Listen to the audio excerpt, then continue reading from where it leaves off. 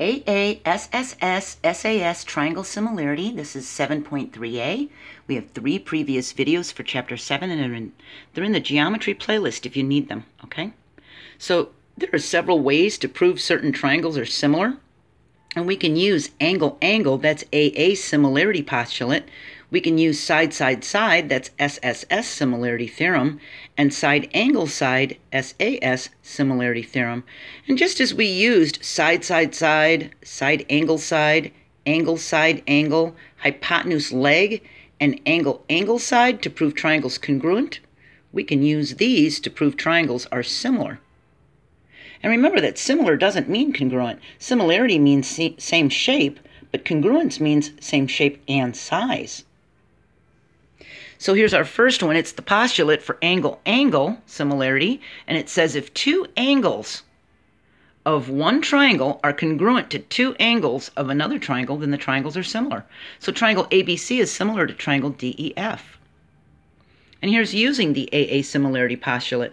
Let's look at the diagram first. We can see that these 2 lines are parallel, aren't they? We see the parallel marks.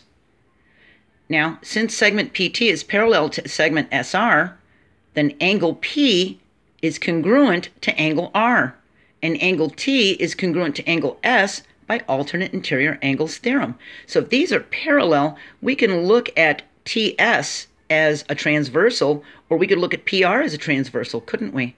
So therefore, triangle PQT is similar to triangle RQS by AA similarity. In triangle similarity, we identify sides that are proportional rather than congruent.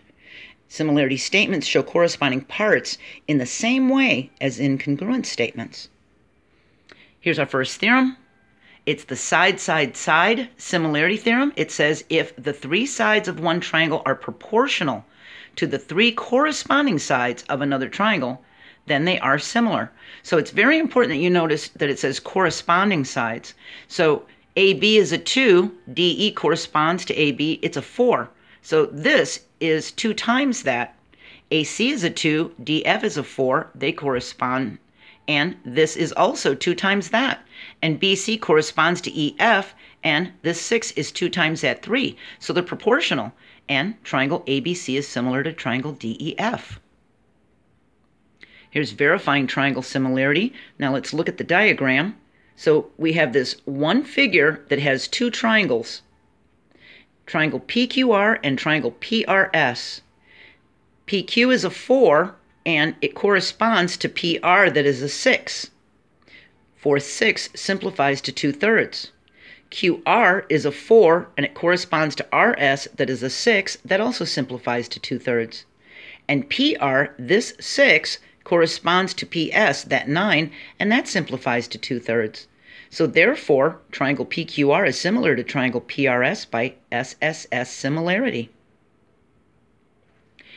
Here's our second theorem, our last one, side similarity. This is SAS. And it says if 2 sides, so we've got AB and BC, of one triangle are proportional to 2 sides, DE and EF, of another triangle, and their included angles are congruent, then the triangles are similar. So remember, the included angles are the ones that are between those 2 sides, okay? So angle B is congruent to angle E, and our conclusion is that triangle ABC is similar to triangle DEF. All right? So here's verifying triangle similarity again. We've got this triangle, JKL, this little one, and then we've got this big one, JMN. And angle J up here is congruent to angle J by the reflexive property of congruence. So what it's saying is this little angle J for this little triangle is congruent to the angle J for the bigger triangle. And JK, this little piece right here is a 2, is corresponding to JM, and 2 plus 4 is a 6, so we've got 2 over 6, that's a 1/3. And JL, this little 3, corresponds to JN, so we have JL over JN, and that's a 3 over a 6 plus 3 is a 9 for the whole length. That's a 1/3. Therefore, triangle JKL is similar to triangle JMN by SAS, side similarity. Here's finding lengths in similar triangles. So let's look at the diagram first. We've got parallel lines. We can see that AB is a 36. We can see CB is a 54 and BD is a 54. But we don't know what BE is. So we can explain why triangle ABC is similar to triangle DBE, and then we can find BE. So the first thing we do is prove the triangles are similar. So as shown, AC is parallel to ED, and angle A is congruent to angle D, and angle C is congruent to angle E by the alternate interior angles theorem. So we could look at AD as a transversal or CE as a transversal. Therefore, triangle ABC is similar to triangle DBE by AA, angle-angle similarity. So now we find BE, and AB, this 36, corresponds to BD, or DB, so we write it like this, and BC, this one, this 54, corresponds to the BE here.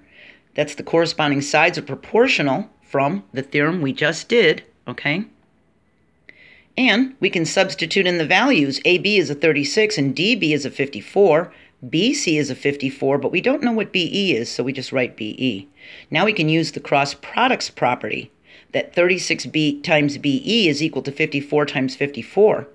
And 54 times 54 is 54 squared. That's 2,916.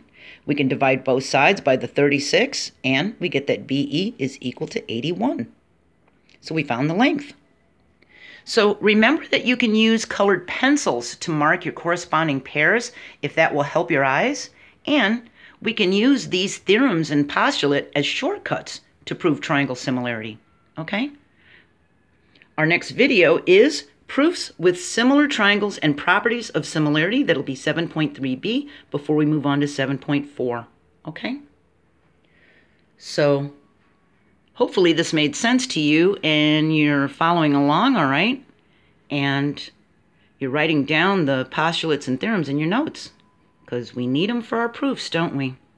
Okay, I'll see you next time. Bye.